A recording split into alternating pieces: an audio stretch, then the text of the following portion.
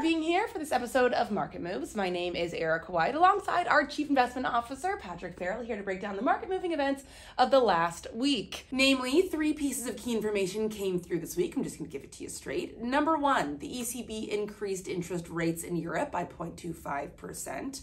Number 2, across the pond, US CPI figures came in hotter than expected.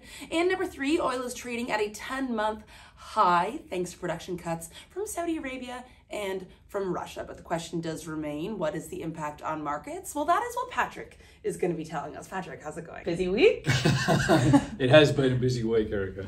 What's the move markets this past week? What can you tell us? I mean, everything that you highlighted there was really the key focus for last week. The US CPI, let's start with that, because that was really the focal point, and that came out on the Wednesday.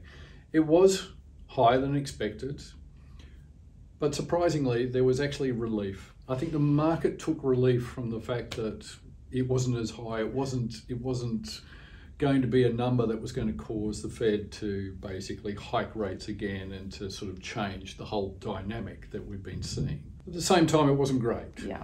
So it was higher than expected, and one of the sort of more interesting pieces coming out of it was a bit of a substantial move in gasoline prices. So gasoline prices were up over 10.5% for the month. So So it does start to come through in terms of the oil price moves that we've seen that you mentioned. Now, energy prices in general over the last year have been detracting from the overall CPI. So energy prices, with the fall in energy prices, that's been taken away from the CPI. It's been one of the sort of key components in terms of why the CPI has been falling. But the dynamic now that we're seeing, and probably are likely to see for the next few months, is that we will see energy prices continue to escalate, and that is actually going to contribute to CPI going forward. Now, what does that all mean? It means that headline numbers for the US CPI and for other major areas, including the UK and in Europe, are going to see that energy contribution start to escalate. Yeah, that's not good news. It's not good news. It's not entirely bad news, because there are a number of other parts of the CPI that we're seeing prices fall. The UK is a different story. And I think what we'll get coming out this week is the UK CPI and then the Bank of England meeting. 2 very important. 2 very, very important. Yes. The CPI comes out before the Bank of England decide in terms of whether or not they're going to raise rates. So that will be an important consideration that we see when we're looking at that. However, the wages numbers that came out last week did highlight that the UK still has a problem with wages. They're still way too high. They were accompanied, though, by some weaker employment numbers.